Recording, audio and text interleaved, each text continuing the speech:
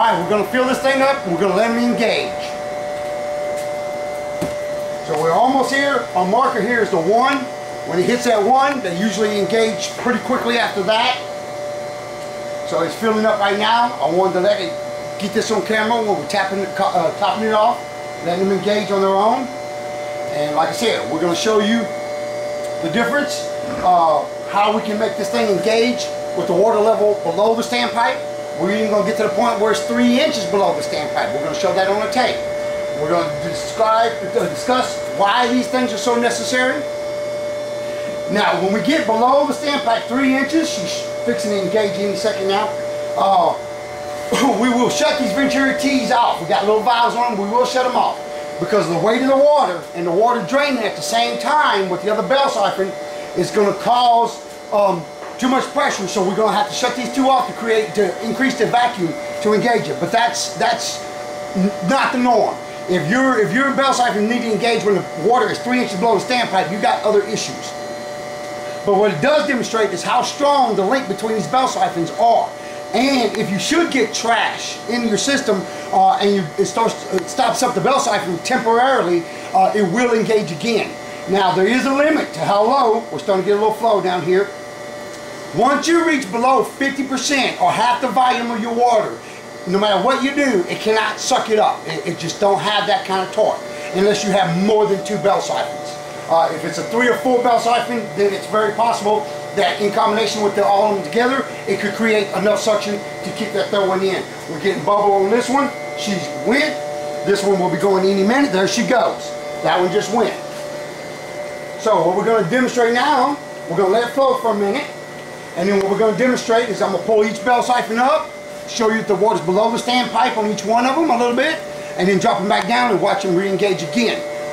This is to show you there's no difference between the bell siphons. Both of them are identical, just a 1-inch standpipe. Let's pull this one up. Let's take a look. We're right at the bottom of it. We're going to drop it down, let it go a little bit more.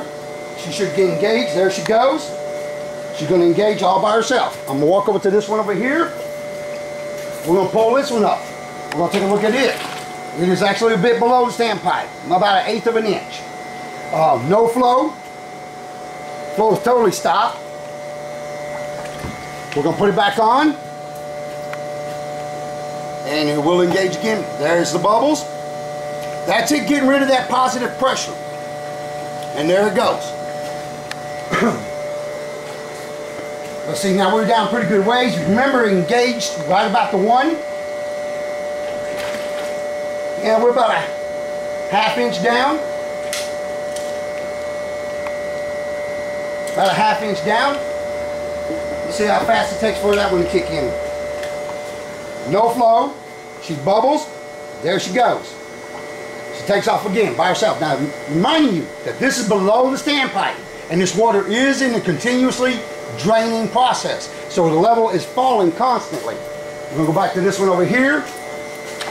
Pull it up. We got probably about a good inch. Right at 1 inch. We're going to drop it down. No flow. Drop it down. And there's the bubbles. And there she goes. Now, I'm going to explain something to y'all so y'all don't think it's no tricks. When we do this, we will shut off these valves to create enough suction for the 3-inch. But it's not a trick. It's just because the weight of the water and the downward movement of the water, it takes that much to bring it up. So I'm going to go ahead and break this bell siphon right quick. We're going to use this one as our marker. Not any particular reason, just I like to be on this side of the camera. As you can see, it is just a regular 1.5 inch, Schedule 40, PVC with a cap on it. Nothing on the inside, nothing on the standpipe. We're going to set this right here. Now, these bell siphons, these Venturi T's, like I said, releases the positive pressure. If I shut this off before I put this back on there, it will create a positive pressure. It has nowhere to go because it's underwater on the bottom. It won't kick in. So I cannot turn this valve off until I'm ready. I drop the bell on it and release that positive pressure. Then I'll crank down the valve and this one I'll shut down. and then it will create suction and it will engage. And we won't do that until it's got 3 inches. But I'm going to go ahead and close this one off right now. You'll see the bubbles will start to clear up.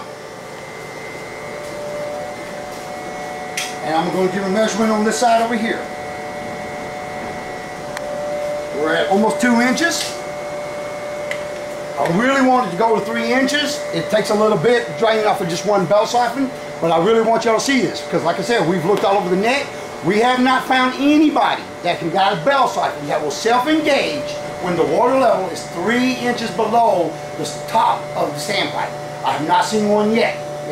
If there is one out there, we would love for somebody to post up and let us know. I would love to see this. We'll check our level again. We're just a little over 2 inches.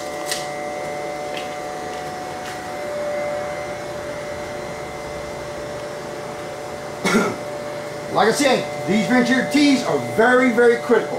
3 critical parts to this.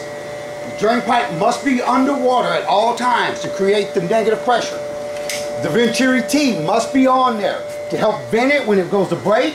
It helps vent it when it creates the vacuum. And in the purge line. Between the 2 or 3 or 4 or 5 or however many Venturi bell siphons you do. Now when you do multiple bell siphons, more than 2, you're going to create double the vacuum.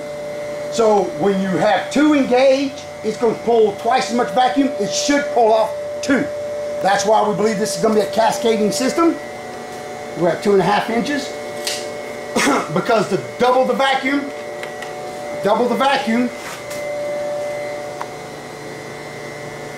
means double the bell siphons engaging. The more bell siphons engage, the more their shell engage. Let's go back over here. Let's take a look and see what we got now. We're right about 2 3/4. We're going to let go just a little bit more.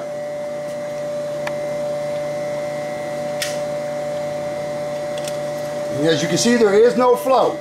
There's no movement at that pipe at all. Alright, we're about around 2 3/4.